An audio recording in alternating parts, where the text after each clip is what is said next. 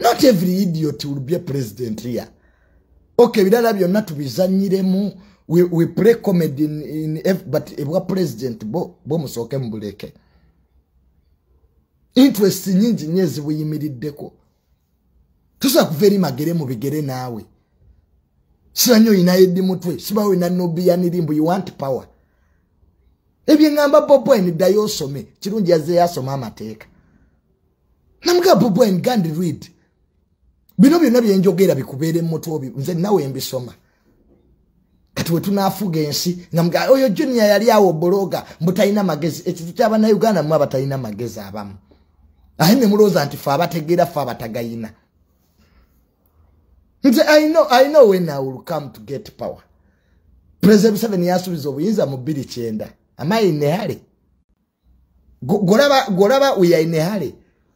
Don't fight a war you are going to lose squarely. Tolwana ngo lutalu. Nga all decisions nazikula gogenda dofirwa. Then you are stupid. Kati fetwe simbe ku President 7. President 7 ya ina maje. Ya innocent. Kati omuje koti. It's wastage of time. Nange Junior bandabe ku street mbonde kanambo government eveko. Walabe ku government evira ko ku street. Nga bajikubira nduru. Woo! Yine egenda kugwampa yemu. The history of countries give us the presidents. General Daishimiro yafuga Burundi. Why do you think all presidents in Burundi are military officers? But civilian tebaliyo. Oinosome ebyafayo bya Burundi. Why do you think His Excellency Kagame yafuga Rwanda? Era naye munnamagye. Dayosome genocide. The history of countries give us the president. President 7 yabagamba kwa Lujazera. Ngaba mubuzo umuladi yabaga is the what that gives us the who. Nera temwachitegera. Because Ugandans, you take it long to understand. That's what the president said. Gorozarwachi Kenya tefugwanga ko munnamagye. Have you ever seen a general ngafuga Kenya? All of them are civilians. Go and read the Kenyan history from independence. Abazungu bakwata ensi ne bajiwa Jomo Kenyatta. Fuwane gwanga terigwe baliwa abazungu. Abazungu in fact bakola ensobi. Prime Minister ne President tebakyawula. Who is supreme? Ne bakwata kabaka Mutesa ne bamuwobwa President. Mu English setting Prime Minister yabo wamani than a President mu bintu by'Abangereza. Kati of course power was given to Obote. Abaganda tebakitegeera. Bo bawoza. Fa abazungu feba wadoga President abazungu babalimba. In British setting the Prime Minister is the one who is power. Obote was more powerful than Mutesa. Ngera abazungu baba gold. Copper and gold move together.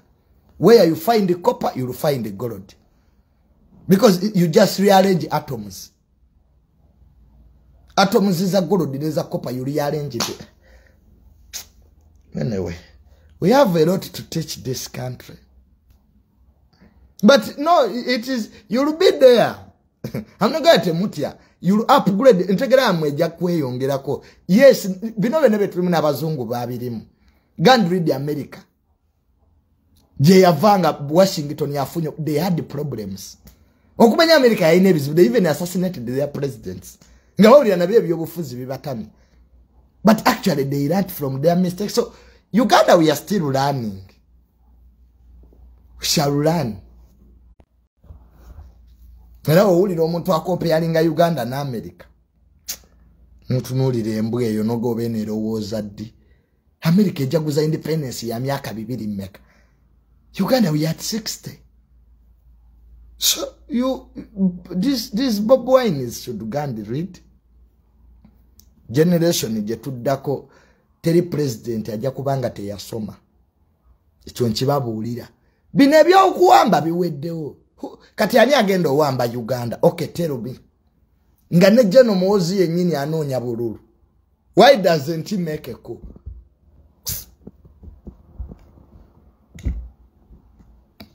You can't rule people abasoma. It's 80% of Ugandan youths are educated.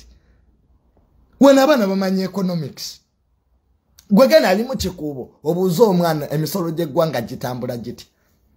Yensi Bobi Wine gyayagala ofuga yete yabisoma ate yayagala ofuga ababisoma. How can you lead the people when you are not knowledgeable? So you are president of ignorance.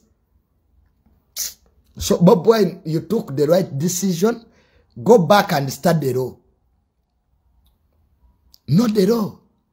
Me akati onobotya president in the 21st century ngana mateka genyini togamani. That's how bad it is.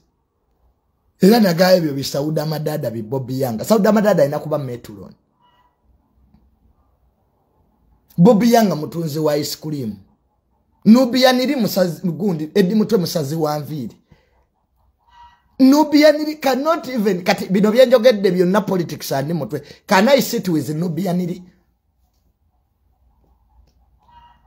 To talk about what? Oli muyimbi.